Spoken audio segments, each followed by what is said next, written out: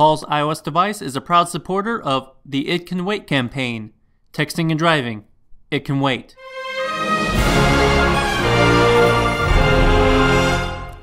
Hello ladies and gentlemen, Paul here with Paul's iOS device, and Apple finally released iOS 6.1 to the public today.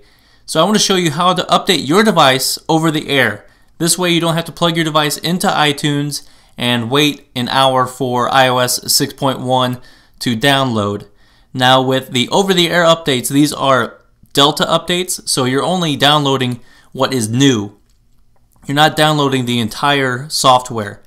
So first, you will need to go to your settings and make sure you are connected to your Wi-Fi network. So make sure you're connected to your Wi-Fi network. Next, you'll need to scroll down to iCloud. Go into iCloud and back up your device that way. Also, if you want to, you can also back it up via iTunes, but I recommend iCloud. Once you've done that, make sure you've got a decent amount of battery life. You need, I'd say, 60 to 70%, and if you don't have that, plug your device into a wall outlet, and then you can go ahead and continue on in these steps. So the final step, you'll need to go to General, and then select Software Update. Now it's going to check for the update, and you should see iOS 6.1. Now to learn more about this update, you'll select Learn More, and this will tell you what this update includes. So there's just a whole bunch of minor stuff, but I always recommend updating your software because there could be little bugs here and there that are fixed. So let's head out of Software Update and select Download and Install. And now you're going to go ahead and select Agree in the lower right hand corner. And this is going to tell you to save your battery, you should connect your iPhone to a power outlet. If you've got plenty of battery life, you can go ahead and do this without connecting to a wall outlet. So go ahead and select Continue, and you'll see the gears start moving. And depending on your device, the size of this file will vary. So the iPhone 4S compared to the iPhone 5 compared to all the other iPads, it will vary. So just go ahead and select Download and Install. This will obviously take as much time as it needs. Just depends on your Wi-Fi connection. It's going to prepare the update. So bear with it. I'm going to speed this up for your convenience.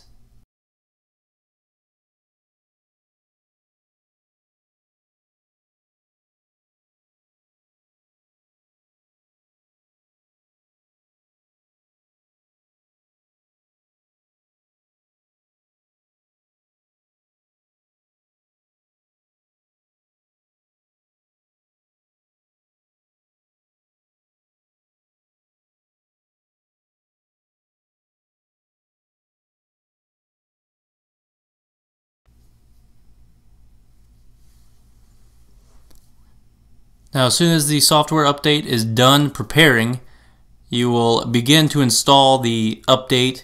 It'll automatically count down, or you can go ahead and just select Install. Now it's going to verify the update, and now you will soon get a black screen, and then possibly soon after you'll get the Apple logo with a progress bar below. So again, be patient. This does take some time. So let it verify the update, and I will fast forward through this.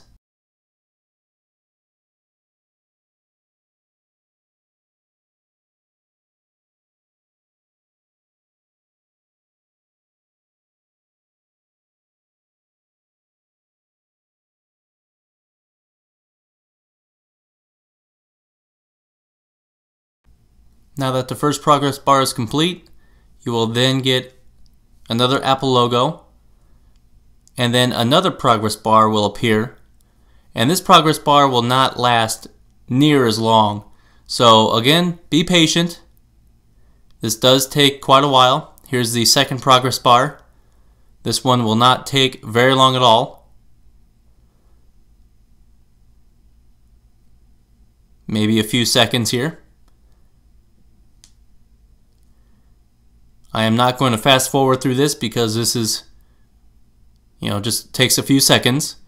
Once this is done, you will then be presented with the start screen. Once again, you will have to reset up your Wi-Fi and also sign in with your Apple ID password as well. So here we go, just slide to unlock and go ahead and select continue. Sign in with your iCloud and iMessage. See, I've already connected to Wi-Fi, so I don't have to add that. So I'm going to type in my password. Once the password is in, just go ahead and select next. Now it's updating the iCloud. And now you are complete. You will start using your iPhone. And there you go. Everything should be back to normal. Nothing should have changed. All your settings should be there. Now again, look at my battery percentage. It went from 90 to 81. So this does take roughly 10% of your battery life.